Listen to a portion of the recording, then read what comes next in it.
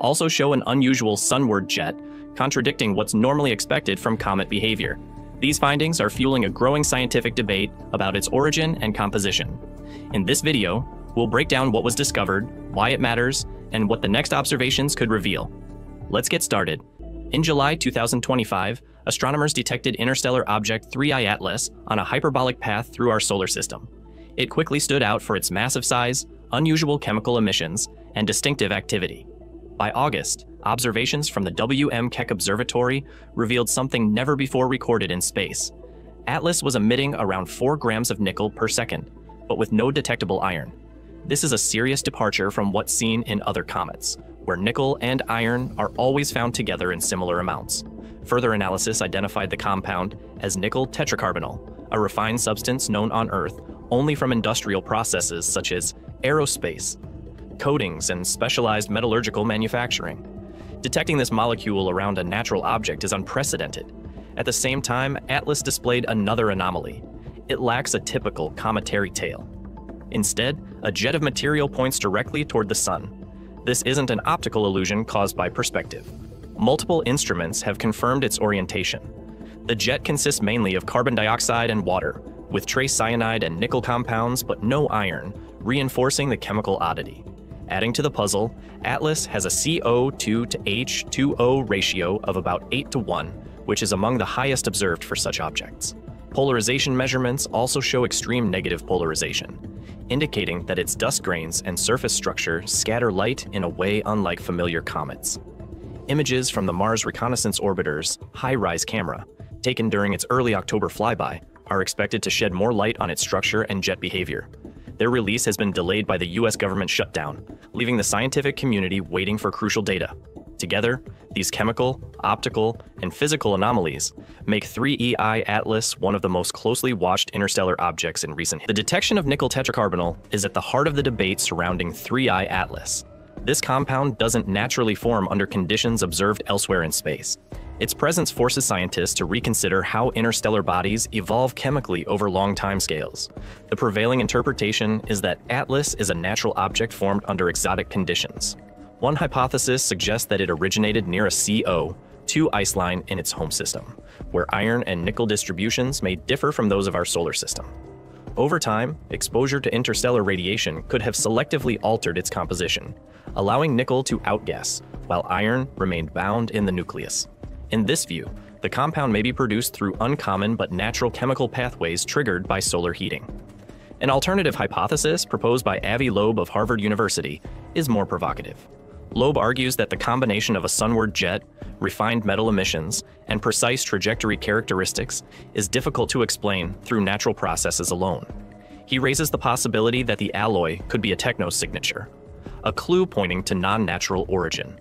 Most of the scientific community remains cautious. Extraordinary claims require extraordinary evidence, and current data, while unusual, are not conclusive. Several teams are conducting lab experiments to determine whether natural reactions under interstellar and solar conditions could produce similar emissions.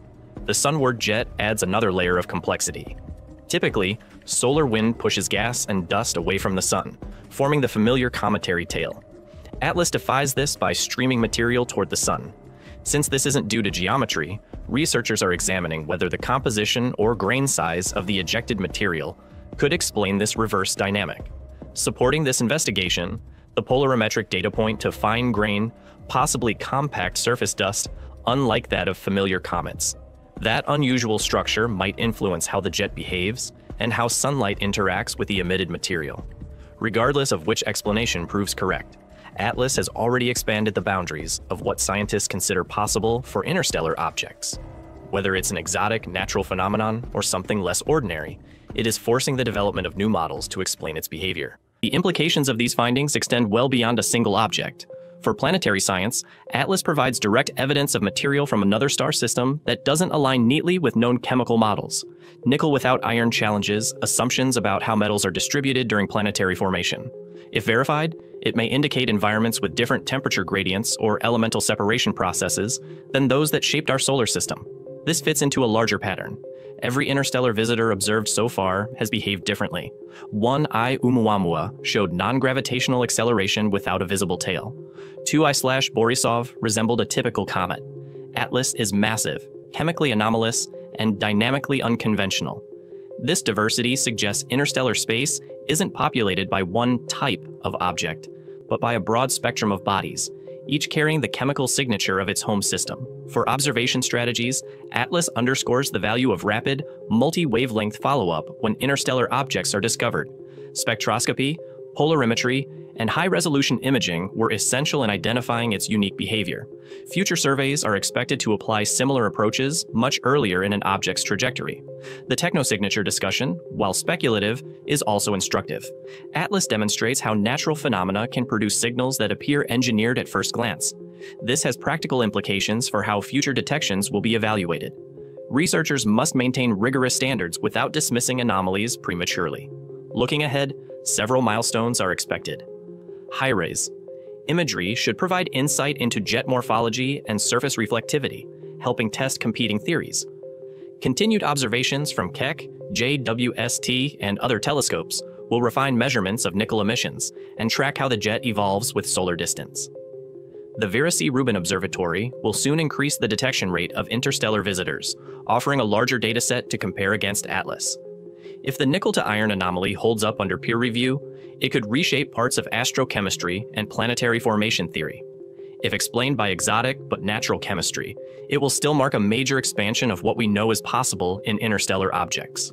Either way, Atlas has already secured its place as a scientific benchmark. The Atlas object has defied expectations with its strange jet, metal emissions, and chemistry unlike any known comet. Whatever its origin, it's already reshaping how scientists study interstellar objects. The next observations may not just explain Atlas, they could redefine what we think is possible in deep space.